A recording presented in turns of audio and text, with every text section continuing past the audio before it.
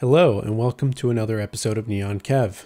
In this episode, we will tear down and attempt to repair this Keysight U8903A Audio Analyzer. The U8903A is a DSP-based audio measurement and generation system. It can analyze frequencies from 10 Hz to 100 kHz on two channels with an AC accuracy of plus or minus 1%, and generate frequencies from 5 Hz to 80 kHz on two separate generator channels. It has 24-bit resolution, different input coupling and impedances for a variety of balanced and unbalanced audio signals, and many different functions in software including standard and user-defined digital filters. This particular instrument is reported to have an issue with the analyzer section. When I originally bought this instrument, I knew that it had some front panel damage. The only way to get a new front panel was to send the instrument to Keysight. I sent the unit to Keysight and they replaced the front panel. They also performed a verification at the factory, and that is when the analyzer errors were discovered. Let's look at the measurement report to see where this instrument failed. Okay, so now we've got our measurement report here. You can see this is the model serial number instrument that we're looking at. And as we scroll down, let's go to the summary here, and we can see that all the failures actually correspond to the input tests. The output tests, which are for the generator, all passed. So let's take a look at some of the details where we see the failed tests. So here are some example failures. We can see that we have the test condition, the boundary conditions, and then the actual measured values from the instrument. And it looks like the measurement results are in fact erroneous. So it's not like we're out of tolerance, it's just that we're not even getting a legitimate measurement from the instrument, which makes sense given based on what we've observed in our testing as well. See all these values, we're in tens of millidBs in terms of the boundaries, and then the actual measured value is insane. It's 700. This is obviously not a real number. So yep, it looks like the problems we're seeing in our testing correspond to what we see on the measurement report now. So let's go back to the instrument and we'll strategize about how we can repair this possibly. All right, so here's our measurement setup so we can do some basic testing on the analyzer input channels. I have the U8903A set up to measure DC voltage on Audio Analyzer 1 and Audio Analyzer 2 channels. And I have the DC voltage coming from my power supply over there through this coax cable. I'm just using the coax to pass DC to the instrument and this DMM as well. So we have the coax coming in, splitting and going into analyzer channels 1 and 2. And we're also tapping off of that line. And we have this handheld DMM here just as a verification to show exactly what DC voltage we have across all these cables here. So what I'm going to do is turn the voltage up on the power supply, and we should be able to see both the displayed voltage on the instrument and the DMM, and we can see if the errors reported in the measurement report line up with what we measure here on the bench. All right, so now let's go ahead and apply DC voltage to the instrument and see if we can reproduce some of the problems we were seeing in the measurement report. So I'm going to start at 1 volt and work my way up. And according to the measurement report, there was an error between the 1.6 to 3.2 volt ranges. So I'm expecting to see an error on the reading of the instrument as we go up. So I'm going to turn my power supply on right now, and we're at 1 volt. Everything appears to be correct. So let's go up 100 millivolts at a time and see if we see an error anywhere.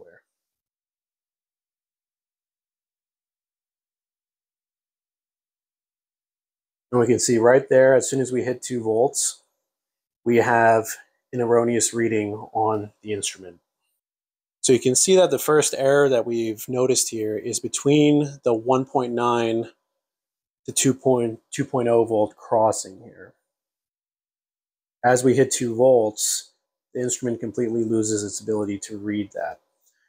Now, as we keep going up in voltage, we actually, as we cross certain bands and ranges, it appears that the error is somewhat intermittent. If I keep going up, you can see that the reading comes back and it gets lost. It's something's definitely wrong here. Keep going up in voltage. Now the measurement's stabilized, but I bet if we keep going up, exactly what we saw before, it's going to keep running into that problem at different ranges. Let's go up 1 volt at a time, go a little faster here. Yep. 11 volts, 12 volts, 13, 14, 15. You see that the error comes and goes.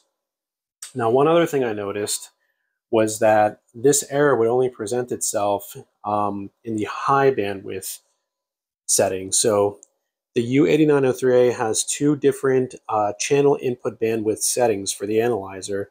There's a low bandwidth setting and a high bandwidth setting.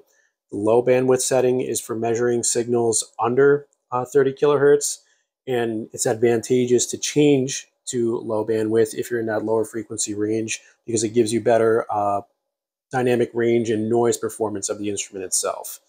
So if we change to low bandwidth,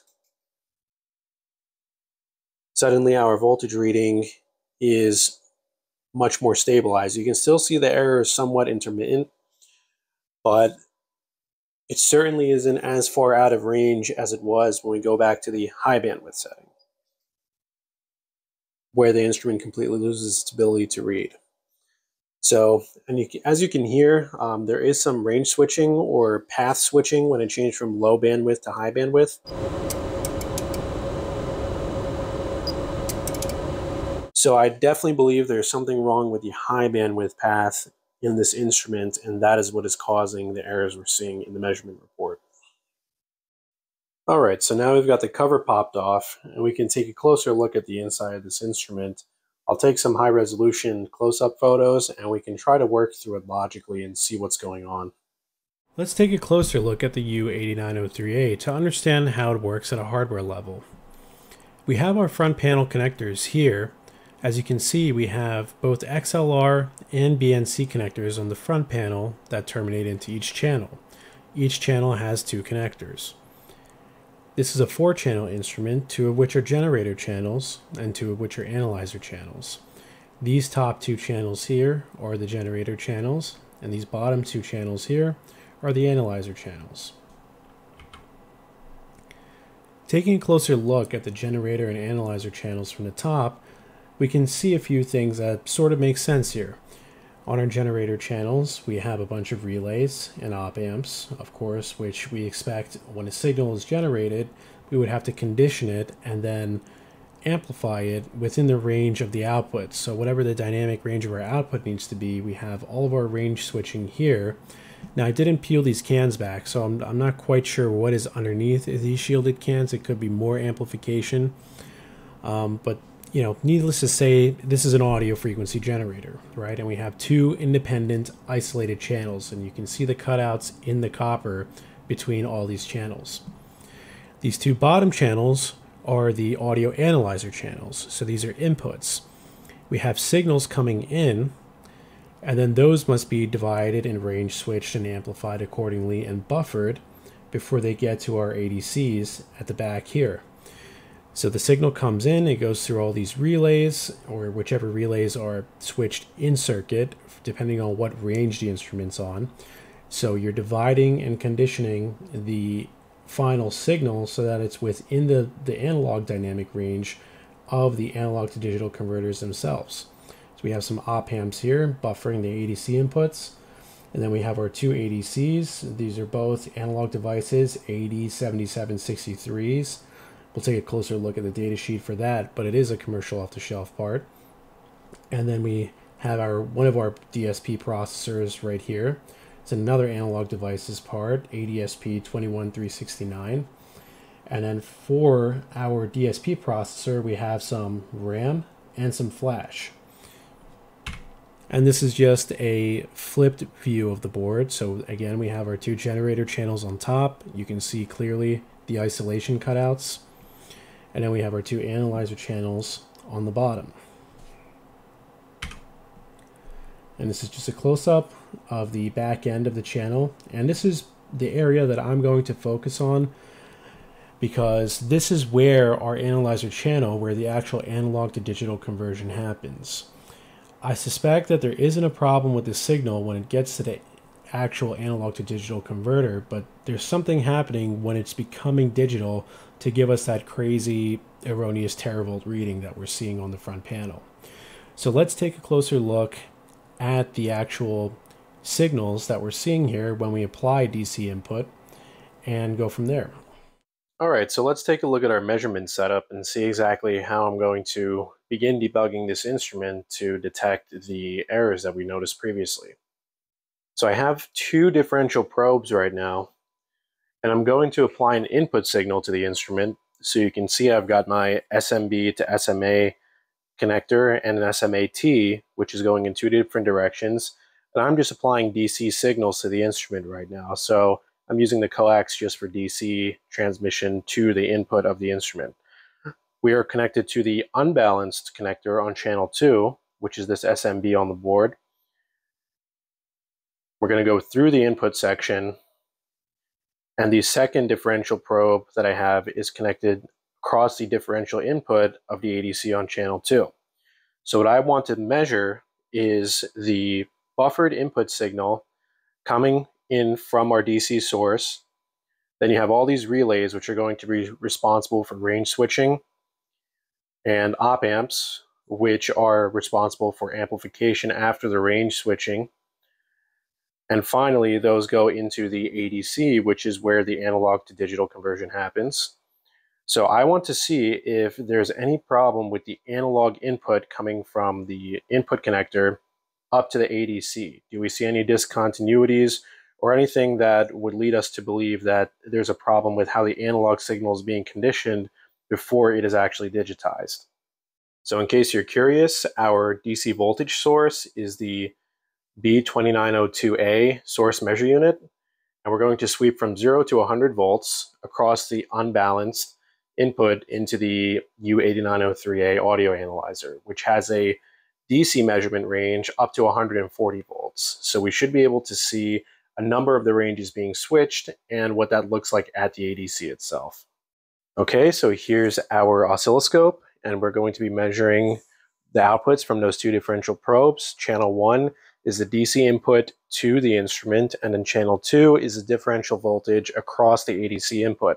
Our time mode is in roll right now, so what I'll go ahead and do is start the sweep from our DC source, and we can see as it increases from 0 to 100 volts, what's happening with the ADC differential voltage input. It should switch ranges to keep it within the analog dynamic range of the actual ADC itself. So here we go.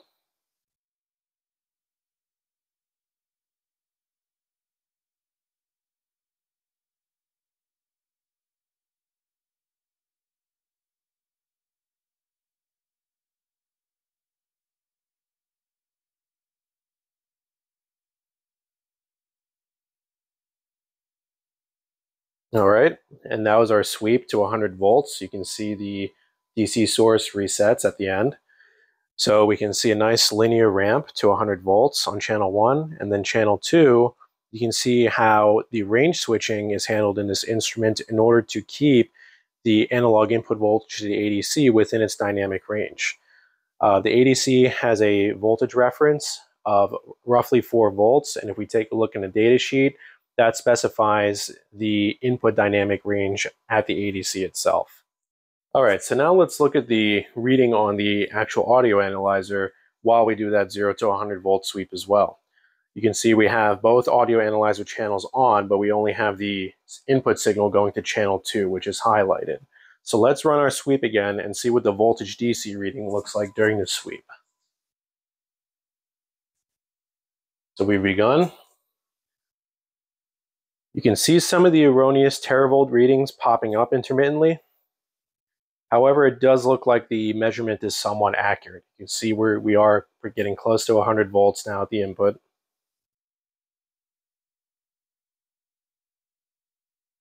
And that's the end of the sweep.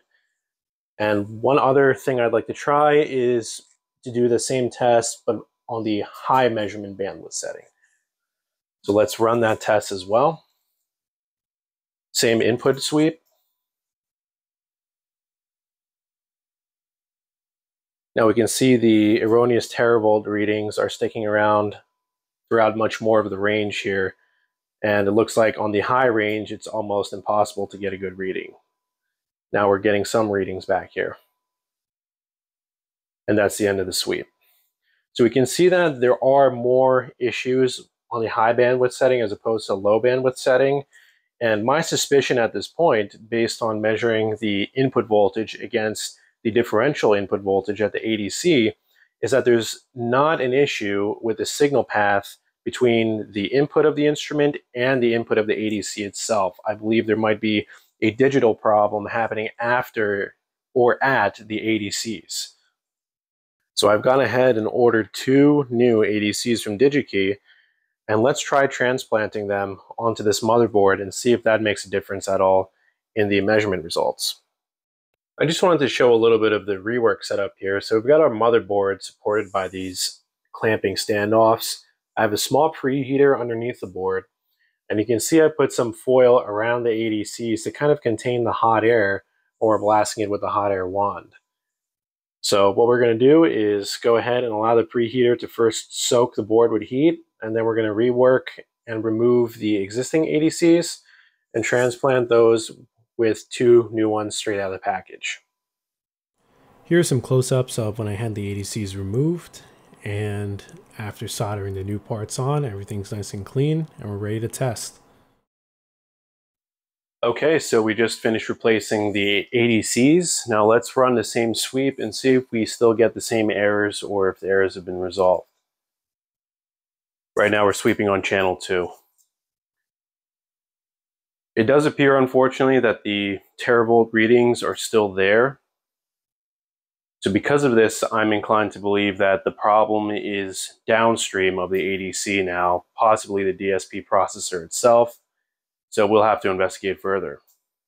So because our ADC replacement didn't work, I'm going to turn my attention now to the next part of what I believe the path is for the analog analyzer, and that is the DSP processor here. So now we'll turn our attention to what comes after the ADC, and in this case, that would be the DSP processor. In the U8903A, there are 2 of these ADSP21369 processors being used. They have a number of features, but the one that's most notable to me particularly is the fact that there is an optional read-only memory. Now, from a repair perspective, this would make things for us slightly difficult if analog devices were to actually be programming this ROM for Keysight. Let's say Keysight wrote some kind of custom code and they had it baked into this mask programmable ROM at the factory when Analog actually made chips for them, then we would not be able to, of course, reprogram an off-the-shelf ADSP21369 because this is a factory-only option at the time of manufacturing. So as long as this ROM is not being utilized, then we should be able to do an outright replacement with a brand new part off the shelf and see if that makes any difference. So here's our rework setup. We've got our preheater again underneath the board and the foil around the part to kind of contain hot air as we reflow this. So we reflow the original part and remove it off of the board carefully, not to rip any pads, and we clean and prep the area of the board that we just removed the part off of. After that, we get our new part ready. You can see that the package did change slightly, the BGA package that they're actually using for the 21369, but it does appear to be an identical footprint, so we shouldn't have any problem soldering this on. So here we go, we get the new part soldered on and do a quick inspection from the side just to look at our solder balls, make sure we don't have any obvious bridging. Of course, BGA inspection is its own art form, but you know, we do the best we can with the tools we have, and we can just really examine the part from the edges to make sure that we don't have any obvious problems with how it was reflowed. And this one looks good, so I think we're ready to go ahead and test. All right, let's give it a shot. Right now we're on the low bandwidth setting. And unfortunately, you can see that there are still some crazy teravolt readings happening. They appear to be quite random.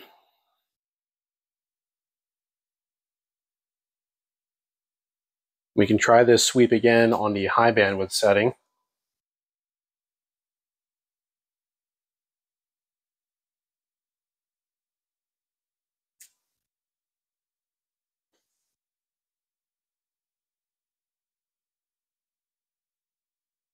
And we can see, just like last time, the results are even worse on the high bandwidth setting.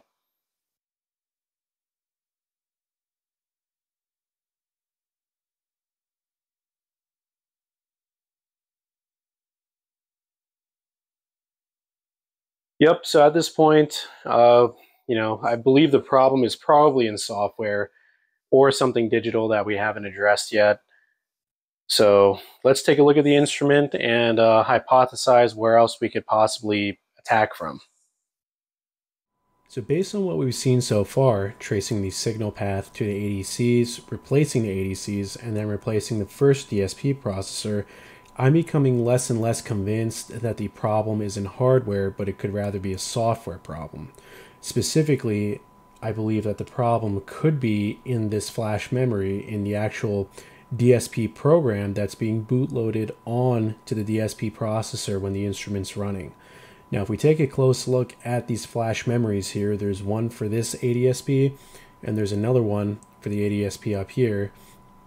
We can see that these are custom marked flash ICs that are likely programmed before they're actually put onto the board. Now, I'm not sure that if these JTAG connectors provide any connectivity through the processor for this memory to be programmed after the part goes on, but I would imagine that this part is probably pre-programmed based on the markings that we're seeing, and we cannot really do anything about the program on here by doing firmware updates, for example, or trying to reinstall the application normally, because that really only affects the processor board. I don't believe that we are actually reprogramming the program that's being bootloaded onto the DSP processor themselves.